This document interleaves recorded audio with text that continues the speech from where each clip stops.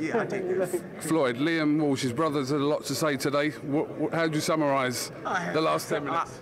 Man, I had fun, man. I had fun with him. I was fucking with him, shooting the shit at him. I've been here before.